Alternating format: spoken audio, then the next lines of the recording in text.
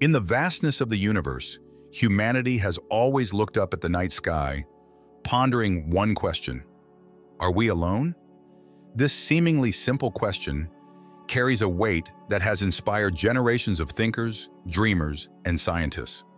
We live on a tiny blue planet orbiting a relatively ordinary star in the outer arm of an average galaxy. Yet, as mundane as our location may seem, our desire to understand the cosmos and our place in it is far from ordinary. Today, we stand on the precipice of one of the most exciting eras in astronomical discovery. Thanks to the James Webb Space Telescope, or JWST, our understanding of the universe is expanding in ways that were once unimaginable.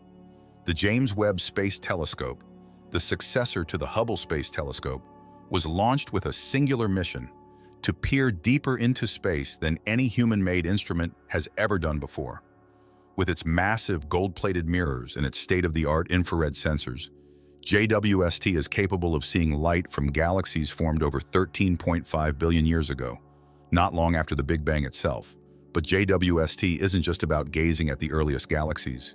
It's also about searching for signs of life. When we talk about life beyond Earth, most of us imagine little green men, flying saucers, or perhaps some version of a highly advanced alien civilization. Yet the search for extraterrestrial life is much more nuanced than that. In reality, finding life, any life, beyond our planet would be one of the most groundbreaking discoveries in human history. But where do we even begin to look? The answer lies in exoplanets. These are planets that orbit stars other than our Sun. Since the first exoplanet was discovered in the 1990s, we've identified thousands more. And with each new discovery, our curiosity only grows. Some exoplanets lie within what astronomers call the habitable zone, a region around a star where conditions might be right for liquid water to exist. This zone is often nicknamed the Goldilocks zone, because like the porridge in the famous fairy tale, it's neither too hot nor too cold. It's just right for life, at least as we understand it. But finding an exoplanet in the habitable zone is just the beginning. To understand if it can actually support life, we need to know what its atmosphere is made of. That's where JWST comes into play. With its advanced instruments, the telescope is capable of performing what scientists call spectroscopy. This means JWST can analyze the light coming from a distant planet's atmosphere to determine its chemical composition. By looking at these chemical fingerprints, we can search for biosignatures, gases like oxygen, methane, and carbon dioxide, that might indicate the presence of life. The search for life in the universe isn't just about finding planets that look like Earth, however. One of the most exciting aspects of JWST's mission is its ability to examine a wide variety of planetary environments. From frozen water worlds to scorching gas giants, JWST is helping scientists understand how planets form and evolve, and whether life could arise under conditions vastly different from those on Earth. It's possible that life exists in forms we haven't even imagined yet, thriving in extreme environments that seem inhospitable to us. The diversity of planets and moons in our own solar system hints at this possibility. Take Europa, one of Jupiter's moons, for example. Beneath its icy surface lies a vast ocean of liquid water, kept warm by tidal forces.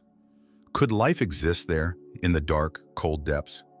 Similarly, Saturn's moon Enceladus also has a subsurface ocean and has been observed spewing geysers of water vapor into space. If life exists in these oceans, it would be radically different from anything we know. JWST might not be able to directly detect life on these moons, but its ability to analyze the atmospheres of distant planets and moons could give us crucial insights into where to look closer to home. As JWST continues to collect data, the potential for new discoveries seems endless. Consider the TRAPPIST-1 system, located about 40 light-years away from Earth. This system contains 7 rocky planets, 3 of which lie within the habitable zone of their star. With JWST, scientists will be able to examine the atmospheres of these planets in detail, potentially finding signs of life or determining whether these worlds have the right conditions to support it. But what if we don't find life? Does that mean we're truly alone? Not necessarily. The absence of evidence is not the evidence of absence. The universe is vast, truly, incomprehensibly vast. JWST's field of view, while incredibly powerful, is still just a pinprick in the grand scheme of the cosmos. There could be civilizations on distant planets, light years away, whose signals simply haven't reached us yet. Or perhaps life exists in forms that are completely alien to us. Beings made of silicon instead of carbon, or life that thrives in the heart of a star rather than on a rocky planet. Even if JWST doesn't find definitive proof of extraterrestrial life, its contributions to science will be immense. It will help us understand how stars form and die, how galaxies evolve over billions of years, and how the first structures in the universe came into existence. Already, the telescope has captured breathtaking images of distant galaxies, star-forming regions, and even black holes. These images don't just satisfy our curiosity, they help scientists develop models of how the universe works. Every time we see a nebula or a galaxy cluster through JWST's lenses, we're not just seeing light, we're seeing history. The light captured by the telescope has traveled for billions of years across the vacuum of space to reach us, providing a window into the past. And yet, for all of its capabilities, JWST is still just a tool, a highly sophisticated, marvelously engineered tool, but a tool nonetheless. The true magic happens when scientists analyze the data it collects and make connections that no machine could ever do on its own. The discoveries made by JWST will be a testament to human ingenuity and our insatiable desire to explore the unknown. It's this drive to explore that has led us to some of our greatest achievements. From the moment the first human looked up at the stars and wondered about the mysteries of the universe, we've been on a journey of discovery. The James Webb Space Telescope is the latest chapter in that journey, and its findings will undoubtedly shape the future of space exploration. Of course, the search for life beyond Earth isn't just about satisfying our curiosity. It's also about understanding what makes our planet special. Earth is the only place we know of where life has not only emerged but thrived. By studying other planets, we can better understand the delicate balance of factors that made life possible here. This knowledge could prove crucial as we face the challenges of climate change, resource depletion, and other global issues. The more we learn about how life might exist elsewhere, the better we can protect the fragile ecosystem we call home. But beyond the scientific and practical reasons, there's something fundamentally human about the search for life in the universe. It speaks to our deep-rooted need for connection, for a sense of belonging in the cosmos. If we find life, whether it's microbes on a distant moon or an intelligent civilization light years away, it will change everything. It will alter our understanding of who we are and our place in the universe. And even if we don't find life, the journey itself is worth it.